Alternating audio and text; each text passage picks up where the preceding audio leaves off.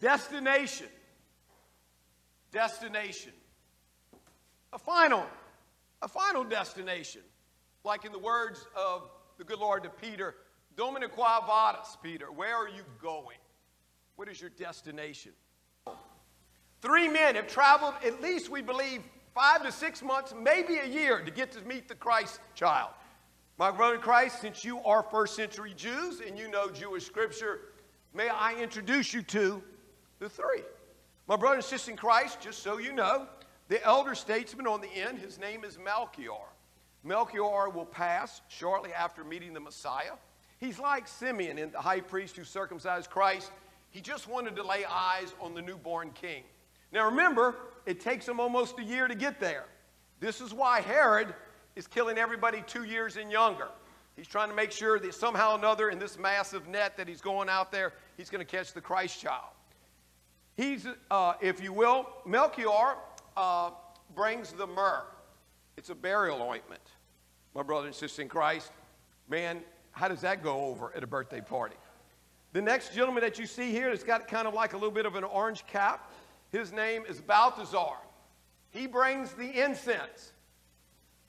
You want to blame somebody for the smoke? That's your boy right there. All that coughing, that's his problem right there. My brother in Christ, and last but not least is Caspar, who brings the gold. My brother and sister in Christ, remember now, they come from several different countries. They all speak different languages. They meet along the way. They show up at a house, not a grotto. We also believe, according to the saints, that is the first blessing that the Christ child does in the sign of the cross.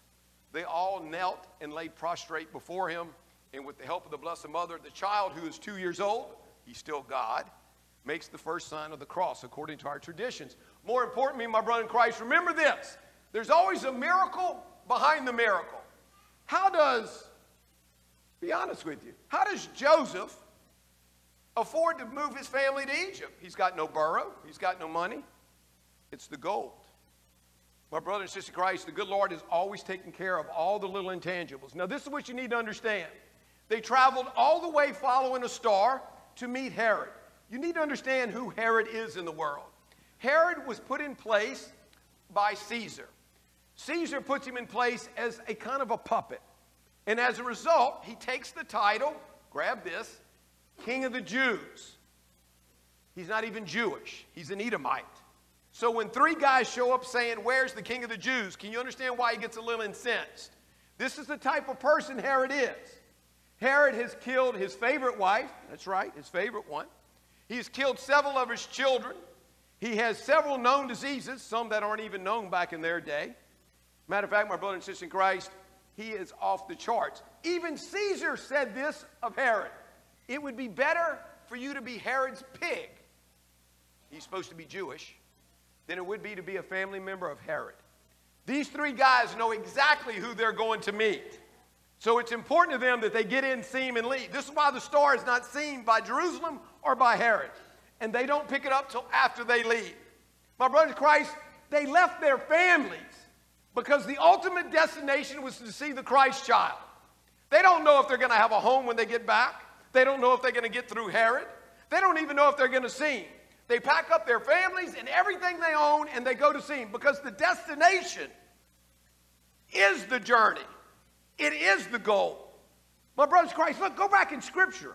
Our best players are people that never lose sight of the destination. You know what John the Baptist taught you and I? Clothes don't make the man. Doesn't matter. Only thing that matters is I baptize the Christ child. You know what Mary Magdalene taught you and I?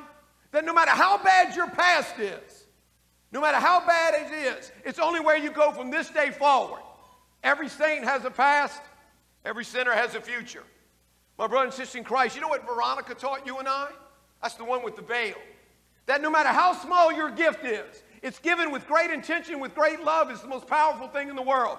2,000 years later, we still have the veil at the Vatican. My brother and sister in Christ, you know what St. Paul taught you and I? That no matter how many times you get knocked down, and it's going to happen, the only answer is, will you stand up? Will you finish what is started to arrive at the destination? My brothers in Christ, here you and I sit 2,000 years later. You and I need to focus on what's our destination. We got one job, one, and that's to get to heaven. Our names have to be in that book of life. Your name, my name, your family's name. That's the destination. Anything before that is totally irrelevant. My brother and sister in Christ, think for a second. How many times yesterday, this week, this past month, something has happened in your life, some situation totally jettisoned you off the trajectory of where your destination was to go. Man, you got that email and you got so wrapped up in it, man, you couldn't wait to respond back to it.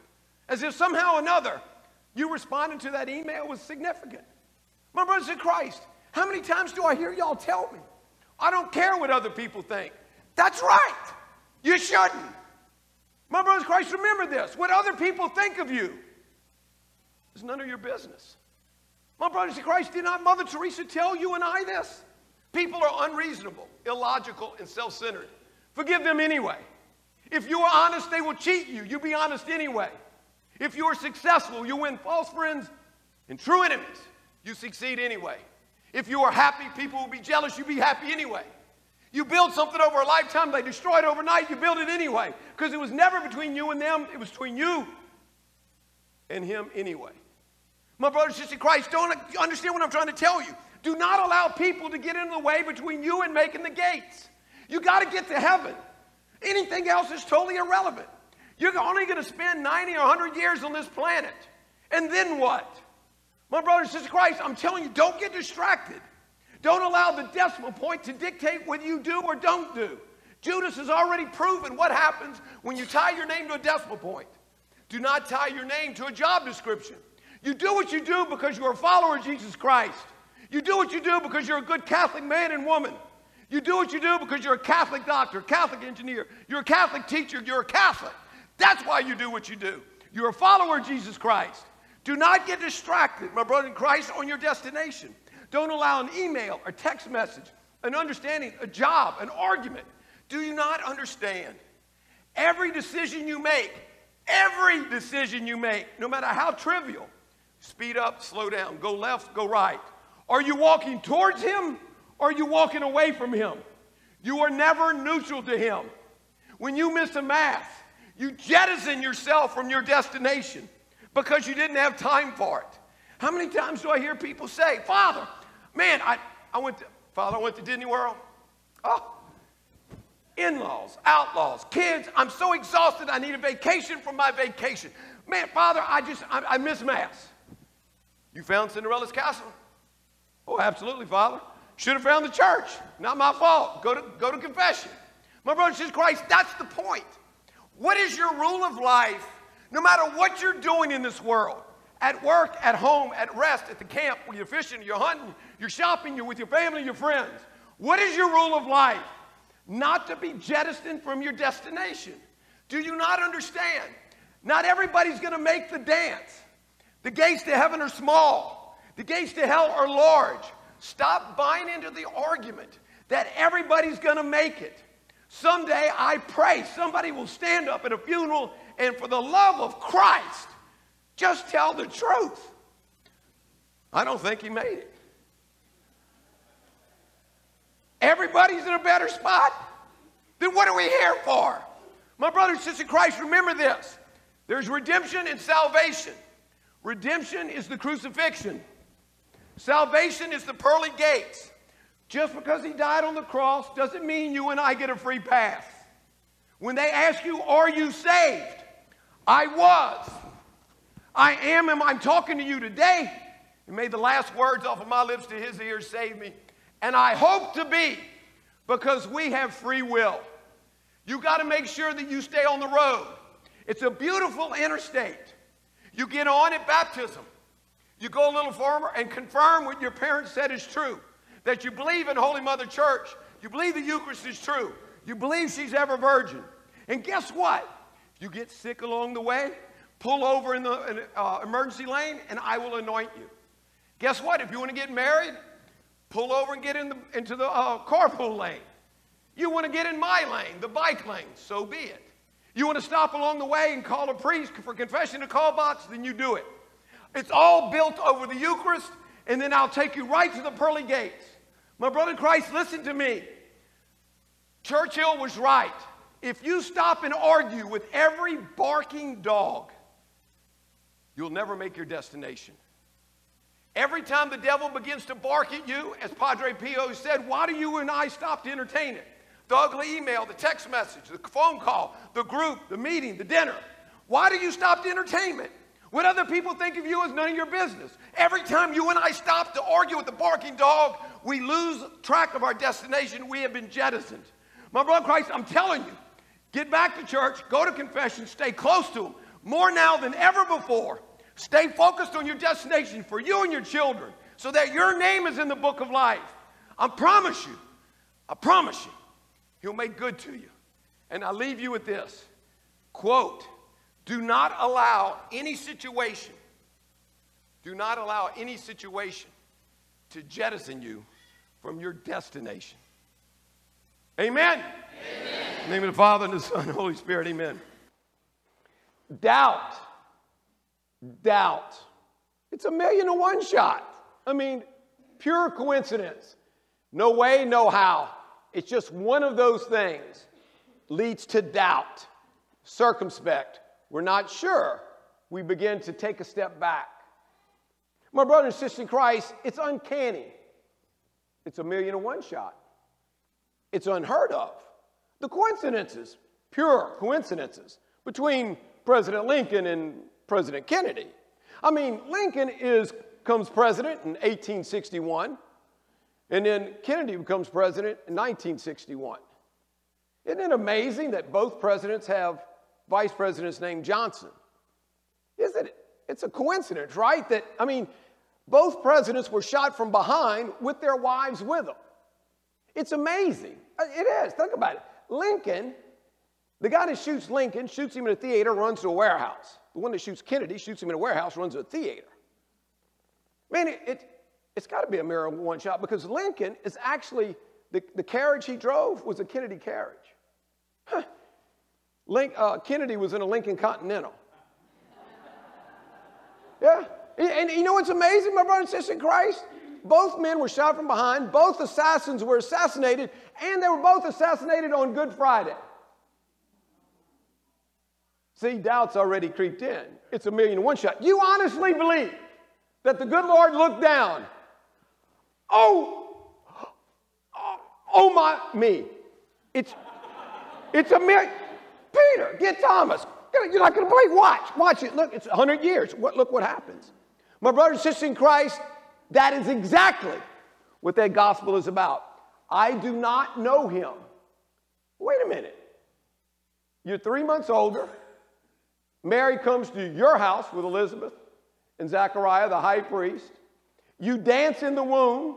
He's your cousin. And you're telling me you've never seen him before? That's exactly what he's telling you. He's saying the last time I saw you was in the womb. And the only reason I danced is because the Blessed Mother entered with a greeting, first intercessory prayer. As soon as that's over, he goes to school. We say the wilderness, but there's a school out there called the Essenes.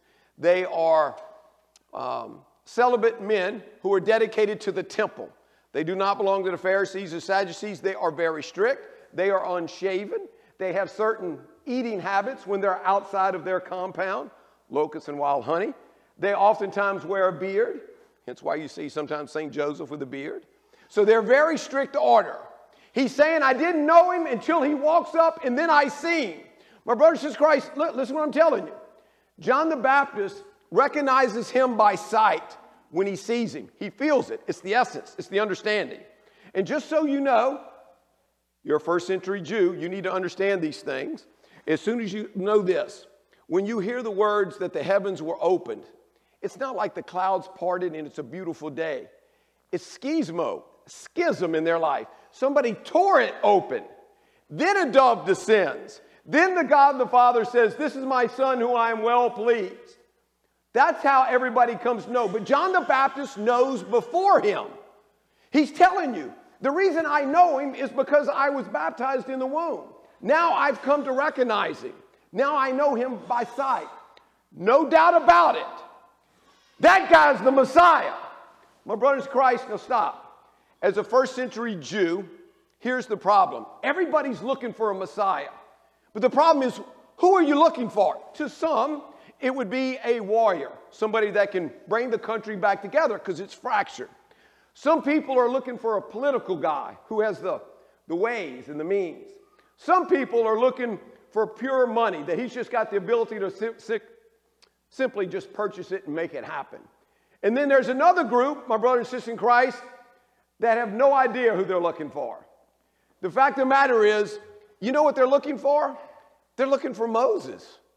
Deuteronomy says it. Moses says it in the book. He says, you got to look for somebody like me. I'm going to take you out of slavery. What does Christ want to do? Pull you out of the slavery of sin. I'm going to bring you into the desert and bring you manna, which is blessed bread from heaven. And then Christ says, I'm the bread of life. Oh, stop. My brothers and sisters in Christ, if they had blessed bread from manna that fell from the altar of God, if they had it blessed, ours cannot be less than. It can't be a relic or theory or conjecture. It has to be greater than. The New Testament always is greater. As a matter of fact, Moses is going to say, I'm going to bring you to a new promised land. The good Lord is going to tell you, I'm trying to get you to heaven. And by the way, Moses is saying there's going to be a new temple. Christ is saying in 3 days, they'll destroy the temple and I'll raise it up. They're looking for the wrong guy. They're not looking for somebody who's going to be poor, born in Bethlehem with no sandals and no roof over his head. They're looking for the wrong one, but it doesn't change the fact that it is true. My brothers in Christ, look, go back in Scripture. Our best players are the ones plagued with doubt. Why does Mary Magdalene get up on Easter Sunday? She'd rather be near a dead Savior. No, listen, she thinks he's dead. Her words even confirm that she's dead. When she gets there and the rock is moved, she sees Christ, thinks he's a gardener, and says, where have you laid him? I.e., where did you take the body to go bury him yet again? And when he says, Mary, she says, Rabboni, do you know she grabs him so hard? In Greek, she literally tackles him. Do you remember the words that he said? He said, do not touch me, for I have yet to ascend to my Father. So listen to what I'm telling you. When he tells the good thief on the cross, this day you'll be with me in paradise, no doubt about it, he's not in heaven on that day because the good Lord hasn't gotten there yet. He just told Mary Magdalene 3 days later, I have yet to get to my Father. So I want to erase the doubt of Abraham's bosom. Where is Moses, Elijah, John the Baptist, Jeremiah, Saint Joseph? Where are they before the gates are open? Abraham's bosom, the Garden of Eden, the Garden of Paradise. That's why he says, this day you'll be with me in paradise. Our best players are plagued with doubt, but it didn't keep Mary Magdalene from doing what she needed to do. That's the point. Just because you have the doubt doesn't mean you stop doing what you're doing. My brothers in Christ, Longinus, if you had to start a city and you're a Roman provincial, you're Caesar, you're Pilate, you're Herod, that's King Herod's son. My brothers and sisters in Christ, if you knew that, the first guy you want is Longinus. Everybody respected Longinus. He's the one in the battle that led everybody to safety. He's the one that made sure his troops got fed and they did what they needed to do. He was the one that made sure they got the supplies. If you're going to be in a foxhole, Longinus is the one you want next to you. So when he makes the statement, truly that man's the Son of God, can I tell you there must have been doubt before? Because why else would you make the statement? He learns it through the crucifixion. That's the only times he's confronted with him. For him to make that statement is erasing the doubt. Do you know about 6 months to a year later, he's beheaded by the same guys that he protected? Why? Because Pilate said, man, I want his head on a pike. Guess what? His head goes on a pike. My brothers in Christ, I tell you these things because doubt is creeping into your heads. And I need you to stop it before it grows too far. You start to question whether the church is true. My brother, listen to this. I don't care who the manager is. I don't care who the management or the pontiff is per se. I don't really care per se what the president says or doesn't say. The only thing I care about is what you do and what you say. It's your soul I'm worried about. You know the truth. Don't get caught up in all this rhetoric. You know the truth. No doubt about it, the church is true. Do not get caught up in the management, what they say or don't say. The only thing that matters is that you know the truth. Because it's going to be your soul. What's going to be our card on Judgment Day? You think you're going to stand up before the good Lord and say, well, not my fault. Francis, go talk to him. Go talk to Biden. Somebody needs to. Might as well be you. You go talk to him. My brothers and sisters in Christ, that's your judgment is your judgment. So what's your whole card? That's my problem is you allow doubt to get in and you start to question because of the pedophile issue, the homosexual issue, malfeasance. So therefore, because it's in the church, therefore it's all contaminated. You know better than that. My brothers in Christ, you can't allow doubt to come in. Go back and think. Let me put it to you this way. My brothers in Christ, if you and I lived in the time of Christ and we hear he's crucified, we don't make it to the crucifixion. But you have friends that want to be converted. You have questions about the faith. Who do you go to?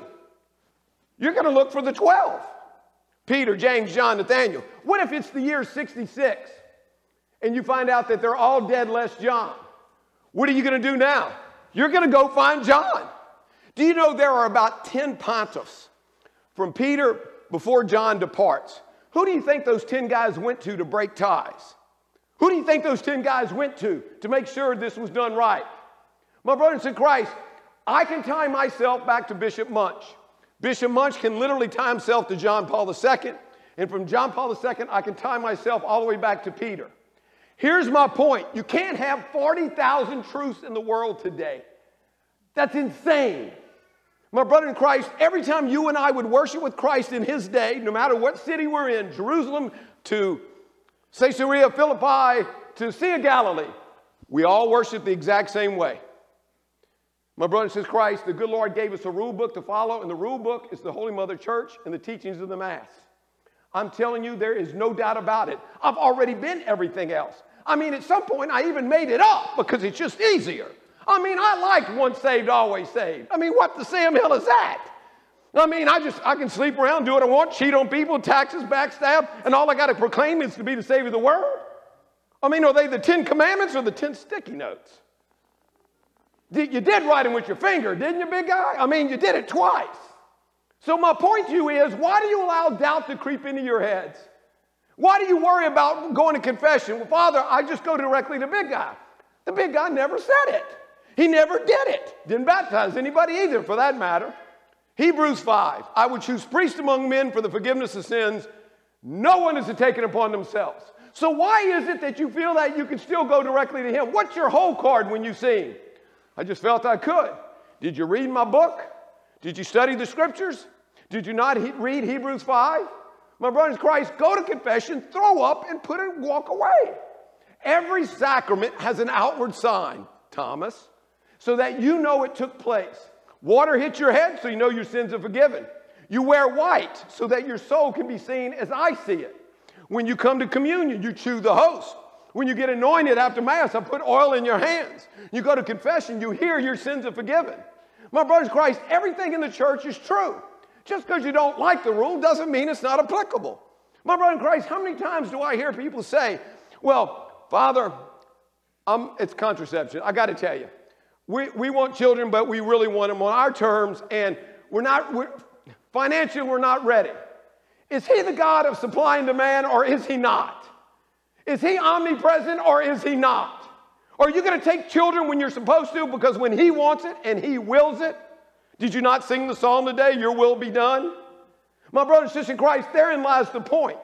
You make a little exception here, in about a year from now, it's going to be this wide. The question for you and I is, you got to get the doubt out of your head. How many times do I hear you proclaim to me, Father, I'm praying for my daughter, my son. They can't get out of the woods. Oh my God. Forest for the trees, man. It's drugs, it's alcohol, it's this, it's that. It's the in-laws. Man, I pray for them, but look, nothing's happening. I tell you what, no prayers. Cut them off. That's it. No prayers. Everybody go home. Now watch how far everybody falls. Your prayers kept them from falling all the rest of the way. Into prison, not getting out, committing a crime, possibly, maybe even suicide. My brother in Christ, I'm telling you, when the devil plants the seed of doubt, What he does is he festers it and grows, and pretty soon it starts leaping, and you make exceptions to the faith. I'm telling you, stick to your guns. I promise you. Listen to me. I promise you, your prayers are being heard. The answer may be no. It may be not right now. If our job is to get to heaven, and he's the God, and he's the one that controls heaven, shouldn't he be in a better spot to determine what works for us? So maybe the answer isn't right now. Or maybe the answer is yes. You ever thought for a second that the reason he keeps telling you no is because that's the only time you ever come back to him? You ever thought the reason he doesn't answer your prayers right away is because he'll never hear from you again if he does? You ever thought for a second he just loves being around you so much that if he keeps telling you no for at least a little while, he'll see you more times than not? Because once he gives you what you need, he won't see you till you need him again. My brothers in Christ, I'm telling you, stay close to the church more now than ever before. If there's ever a time to double down on going to the sacraments, to receiving the Eucharist, remember his words to you. My flesh is true food. My blood is true drink. And if I'm not in you and you are not in me, you do not have eternal life. I don't care how you count this by. You don't go to Mass. Your chances of making it are negligible. Say what you will, but the Eucharist is the source and summit of our lives. Keep holy the Lord's Day. There's only one thing holy, and it's in that tabernacle. That's why you got to get married in front of him, and not on the beach, and not in somebody's home, because you got to be in front of him. That's why you and I have to receive him, because it's all we got. I'm telling you, do not allow the devil to get in your head. My brother and sister in Christ, I leave you with this. May the devil pull it out of your dead hands when you're through. Doubt or not, you finish what we started. A poor prayer prayed is prayed nonetheless. That one prayer that you want to stop praying because you're tired and frustrated, that's the one that's going to win the day. My brother and sister in Christ, doubt kills more things than failure ever will. Amen? Amen. Amen. Amen. There you go. Father, Son, Holy Spirit. Salt. Salt, as in salt of the earth. Are you worth your salt? The year is 2004. Everybody that is going to the seminary, by and large, about 100 young men, or about 95% of them are the age of 20 to 23. There are about 10 of us who are over 40. They refer to our part of the hall as the geriatric wing. We thank you. Everybody is kind of worth their salt because they've been to a junior seminary. They've learned different things. They understand theology better. They understand liturgy better. They may understand the workings of the church, the catechism, quote, in a day, end quote. But for those of us who are change of life guys, you kind of got to prove your salt.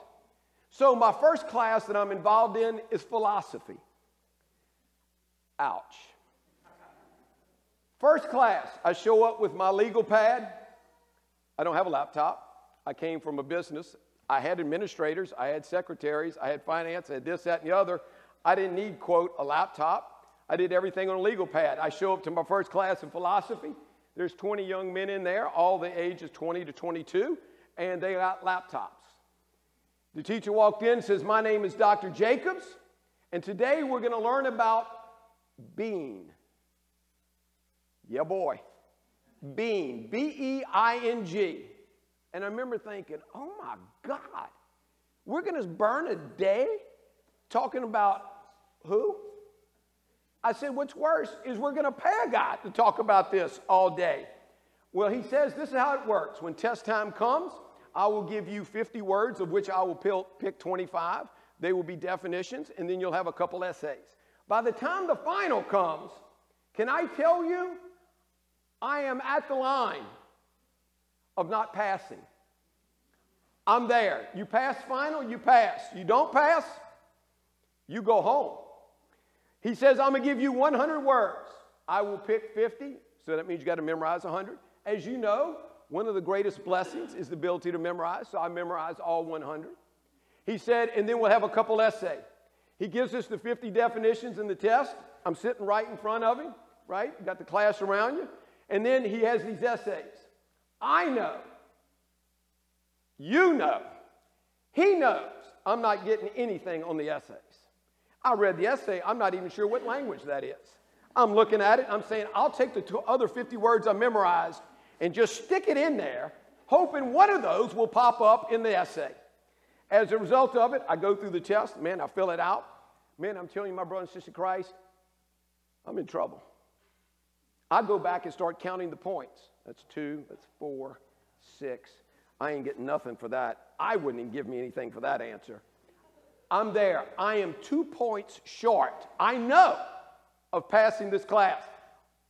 I'm not taking it again. It was painful enough the first time. I ain't going through this again. I'm not going to be the first seminarian to fail day 1 of semester 1. As a result of it, I add up the points. I'm in trouble. I'm looking around. These guys, man, they're, oh my gosh. I mean, it's just nonstop. Except the guy next to me, who's my age. I look at him, and he looks at me like, don't look over here, brother. There ain't nothing happening. Okay? He looks at me like, if we're going to cheat, this is going to be the time to do it right here. You know that little angel that's on your shoulder that says, okay, you're in the seminary, do right, okay? And then the devil's in my ear. Yeah, you're going home this afternoon. You better cheat, okay? So I'm trying to get this angel off my shoulder, right?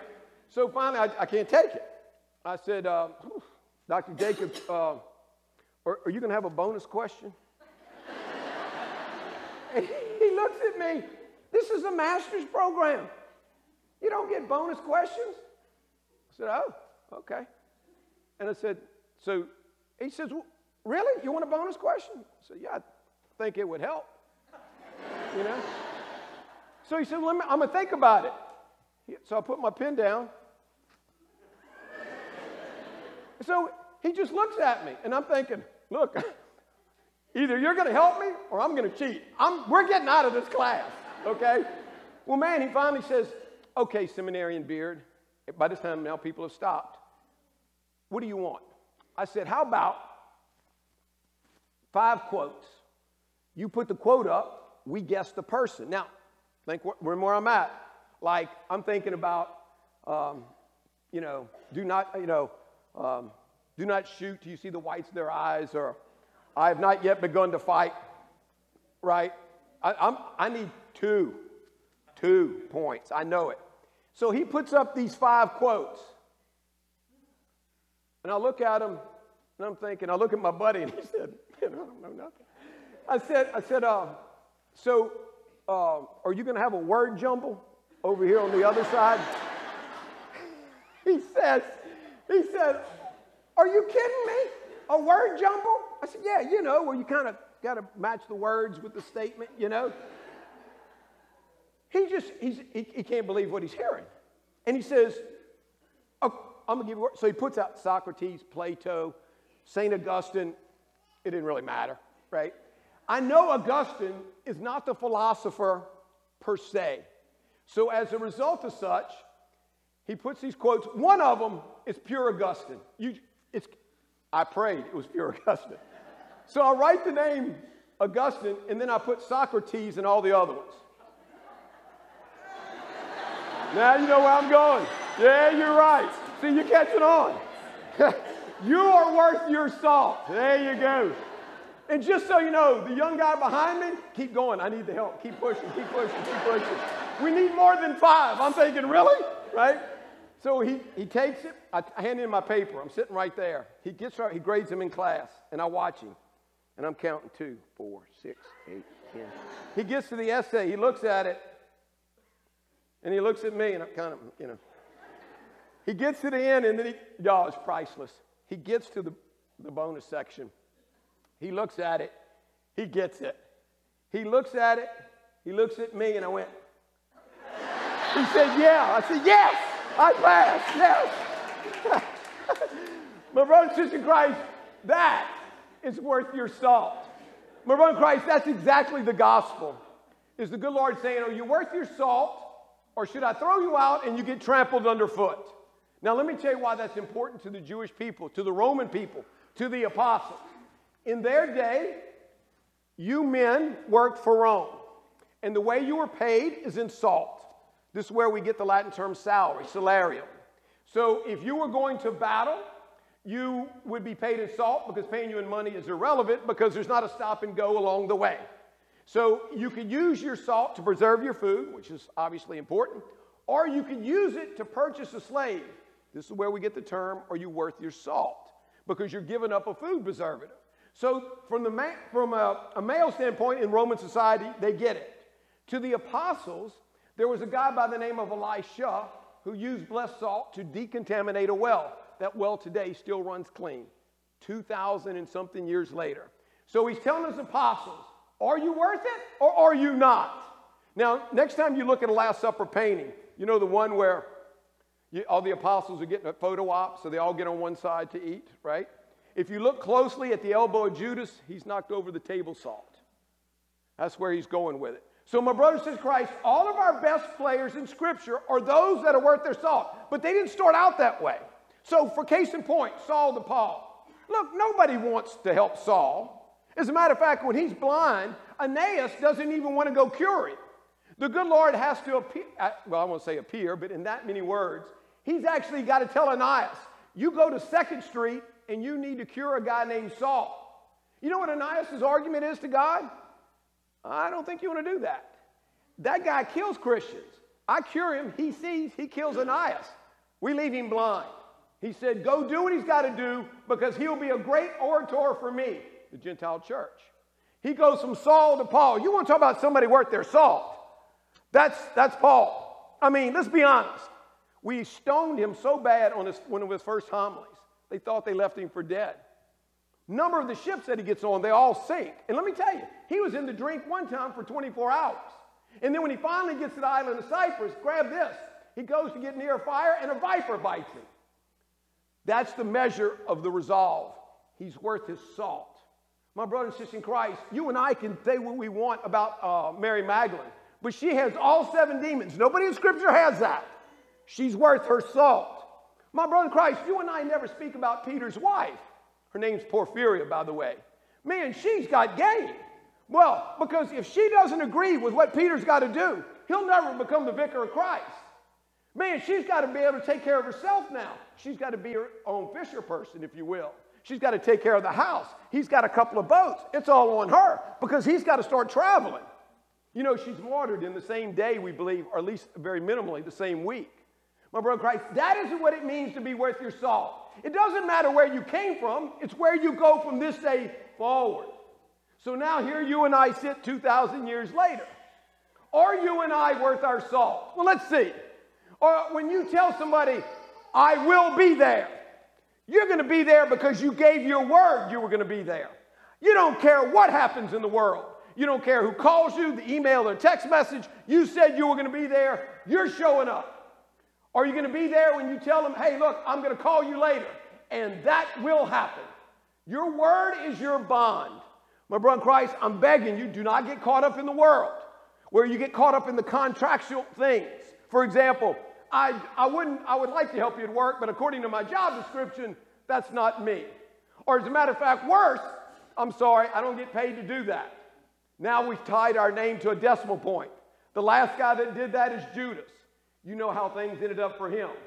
It would have been better you never been born, quote, end quote, to Judas. My brother in Christ, when you give your word, that's your bond.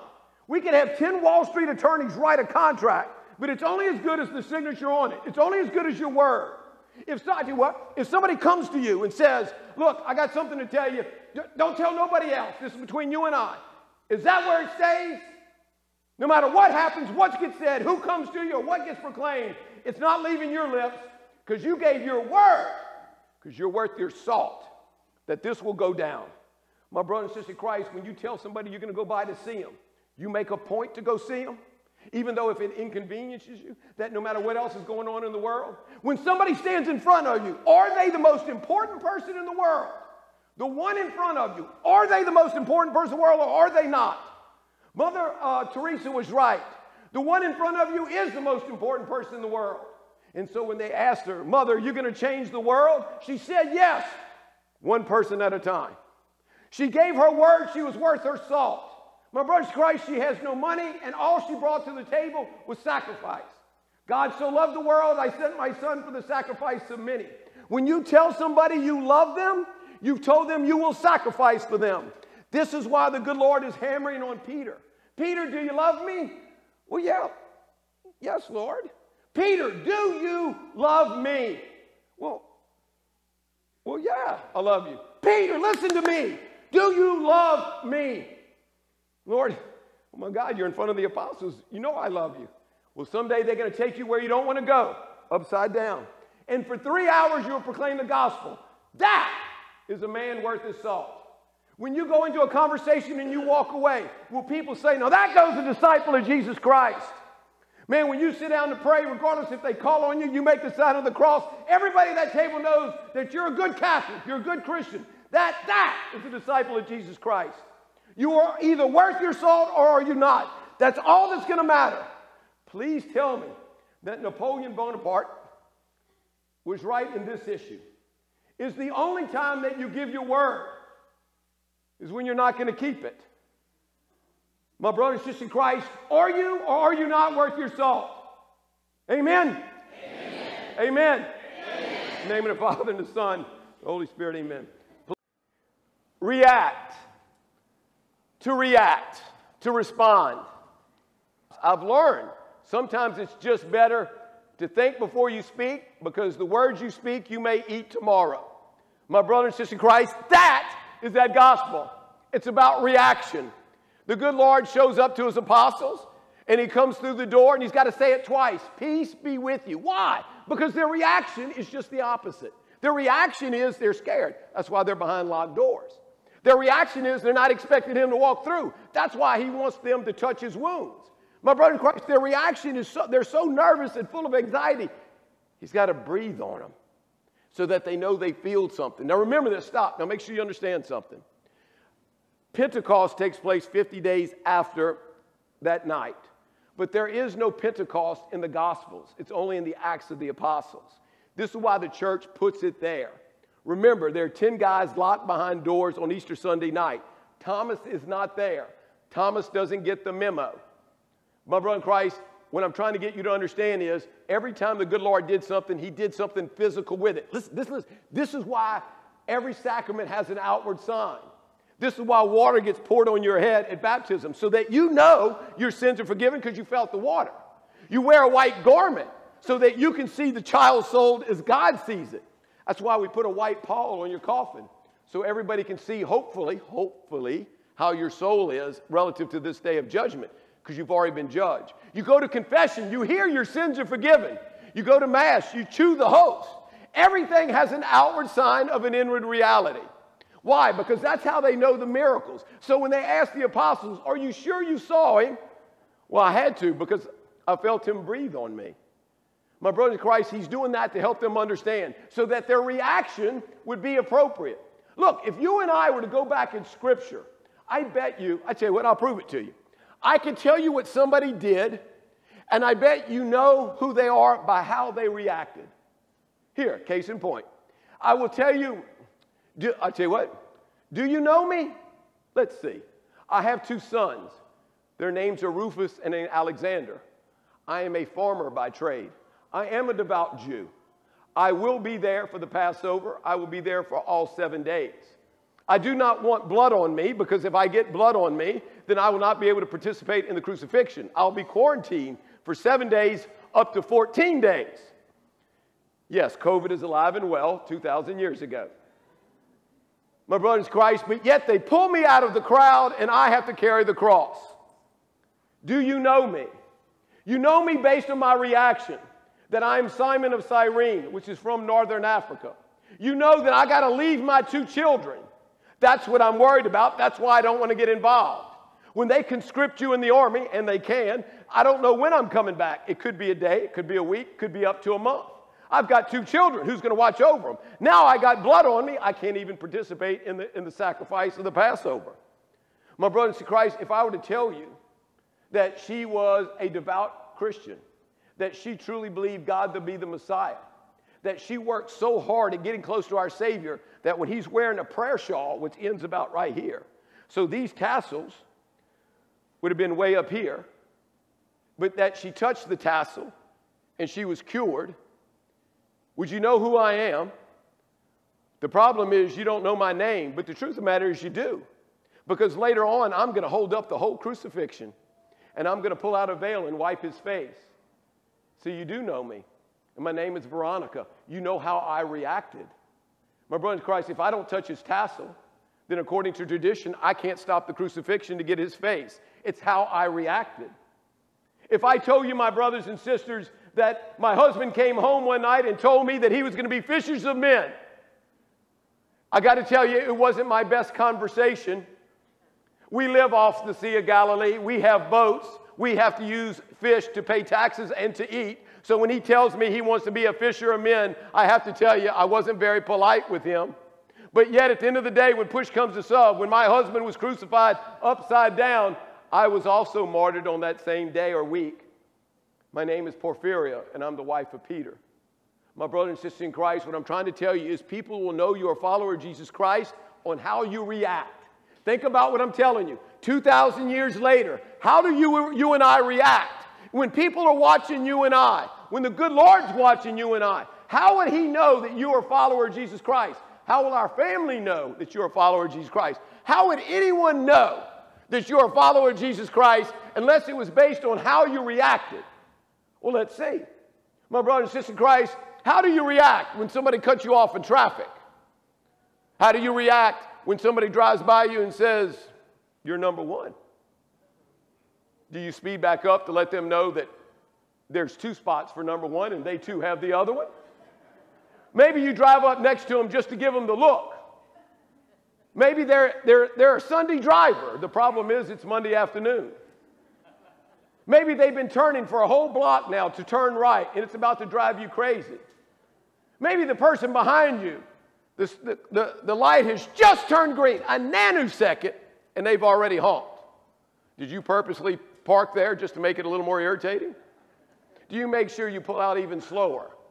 My brother and sister in Christ, how do you react when you go into Walmart and there's 50 people and there's one checkout line? How do you react when the person in front of you has about 15 items because you counted them and you're the 10 item or less line? My brother and sister in Christ, do you judge them by what they have in their carriage? Well, that's the last thing they need to be eating. I can tell you, I'm just saying. My brother and sister in Christ, how do you react when you get that email that says, man, you and the horse you came in on? What about you get that text message? Or man, if you find out on the gospel of Facebook, that somebody has taken umbrage with you about your family. Maybe somebody even goes so far as to say that your mom and dad were not married when you were born. Man, how do you respond now? My brother and sister in Christ, how you react? Do you think you're going to get people in a better spot? You think you're going to overcome evil with evil? Good Lord's already told you. When he says, when somebody hits you on your left cheek, give him your right. For me to hit you on your right cheek, I have to backhand you, which means I got to be verbally abusive. My brother in Christ, how do you respond to that? My brother and sister in Christ, therein lies the point. If the good Lord was watching you and I, would he say, man, is that the only language that one knows? It's either GD or MF. 40,000 words in English language, and we only know about 10. Does he know that every time we speak, we're talking about somebody else? My brother and sister in Christ, the only time you give your word is when you don't plan on keeping it. My brother in Christ, would he say, man, that's the Son of God, that no matter how much gossip comes out, the words out of your mouth is, let's pray for them. My brother in Christ, when somebody takes umbrage with you and tells you what they don't like about you, you just thank them for pointing it out and ask for their blessing. My brothers in Christ, how do you react when the same person that comes up to you by the mere mention of their name causes you to spit? Can you react in such a way that is truly godlike? Or are you keeping score? That you have to win every fight? That the argument gets so loud that, man, it's almost a volume issue? My brother in Christ, therein lies the point. I got to get you to understand how you react starts out with little things. True story. Man goes into a church. It's vacant. He comes and sits in the front row. He begins to pray the good Lord. He says, you know, Lord, between me and my brother, it's pure hate. He said, it's got to stop. I can't take it anymore. We can't even breathe the same oxygen. No matter what we go to together, it turns into a free-for-all. We're arguing, we're pushing, we're kicking. He said, literally, we got to be separated physically by people. Something always happens. He gets up, he walks out of church. He's walking across the parking lot, and he sees his brother. His brother thinks he gave him the signal. whatever that may be. His brother literally stops the car in the middle of traffic and a free-for-all in the church parking lot. People are coming, pulling them off. Police are called, separate them. They finally get them separated. He finally comes back in the church. After it's all said and done, he sits back in the front row and says, well, Lord, thank you for that, for being so understanding, for giving me the patience and the fortitude to deal with my brother. And then he hears the good Lord speak, my child, how is it that you plan on growing in patience and endurance if I don't send a test for you? I gave you the grace. You came into my home. I gave you the fortitude to withstand it, but you didn't use it. You relied on you. The fact of the matter is, you should have just relied on my grace and not acknowledged that sign, which, by the way, wasn't the sign you thought it was. My brothers and sisters in Christ, therein lies the point. How you react to issues is just the point. If you do not react right on little things, how will you react on big things? In Scripture, when the man said he cleans his house and got rid of the demon, and then all of a sudden the demon circulates and then comes back, and next thing you know, there's 7 demons. He got his house and he cleaned it, but he didn't put it in order.